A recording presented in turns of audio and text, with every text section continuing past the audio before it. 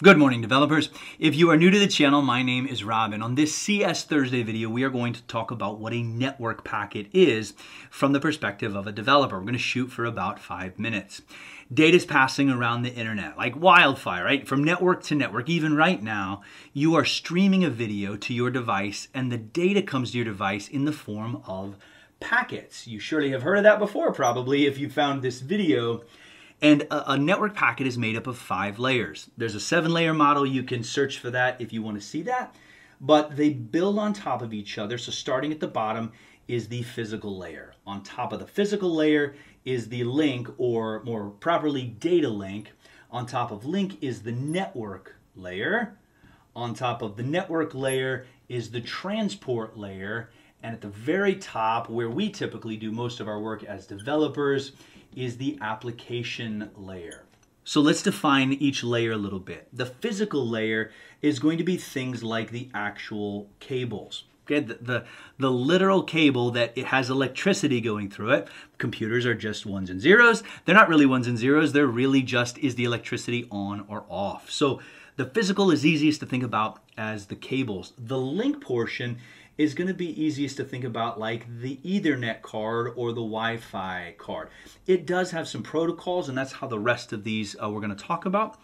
But the link stands sort of in between the physical world and the digital world. Again, it's like an Ethernet card or a Wi-Fi card. The network layer is going to be IP, which stands for Internet Protocol. Transport is going to be either UDP or TCP. You may have heard TCP IP together. That's the internet suite.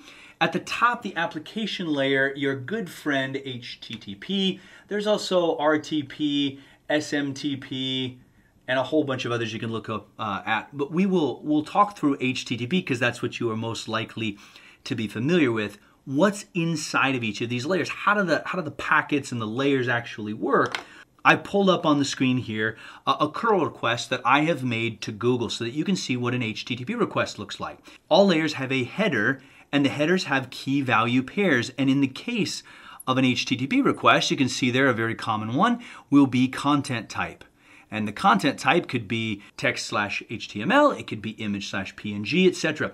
That's going to be really important for whoever gets it on the other side so that they know how to handle what is below here, the body, which is going to be, in this case, it is actual HTML. Back over to the board, we've got our application layer. Header, body, you saw what it looked like. What about the transport layer? Well, HTTP is built on top of TCP. It always is. The TCP will also have its own header or transport layer, and that header, as opposed to content type, HTML or whatever, it might be the source port. So what port did it come from? Maybe it also has the destination port. It will have like a sequence number because TCP guarantees order, so it needs to know what order it is in the list of packets. That's the header. The body is going to be the entire application layer. Okay, that's the body. For transport, it's everything above that.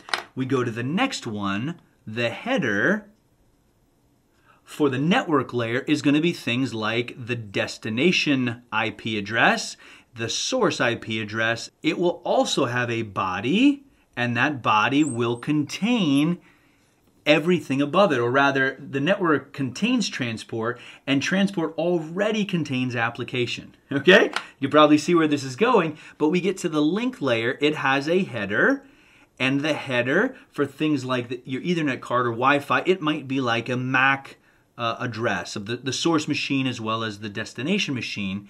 It has a body, and the body is going to be everything above it. It will contain the entire network layer, which already contains the entire transport layer, which contains the entire application layer.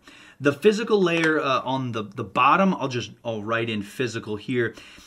Technically, it doesn't really have header because it's just bits. It's ones and zeros. The early bits have specific positions and so on, but the physical layer will contain everything above it as well. Okay, this is called encapsulation. It's kind of like nesting dolls where each layer has the one before it inside. When it gets across the wire to the other network, everything will unpack in reverse order, where the physical layer only cares about its header. Again, it doesn't really have headers, but it will hand everything off to the link. The link will grab my header. I'm interested in, well, the MAC addresses. Okay, I don't care about the rest of this stuff. It'll give that to the network layer. The network says, oh, the destination IP, source IP, etc. I like that. I don't care about the rest of that. Gives it to the transport. Transport sees the port numbers, the sequence number, and then lastly hands the application layer off to whatever the appropriate thing on the operating system is, which in this case would be a browser. A helpful illustration I like to use is think about a network packet like ordering a package online. The application layer is the website. You go there, you find what you want, you pick what you want, and you've sent it off to the company. The transport is going to be the company deciding how should we ship this. UDP is really fast but not reliable, so maybe that's express mail, but it might get damaged. TCP is reliable but a little bit slower. This is guaranteed delivery. The network or the IP portion is going to be the company deciding what route do we take to get to your city. The link portion will be how do we get from, okay, your city to your doorstep, and the physical portion is going to be all the humans, trucks, the airplanes that are actually used to get all of this in place. It blows me away how simple and profound the internet is, that these packets, these layers work together to get data to your machine. Thanks so much for watching. I will see you next time.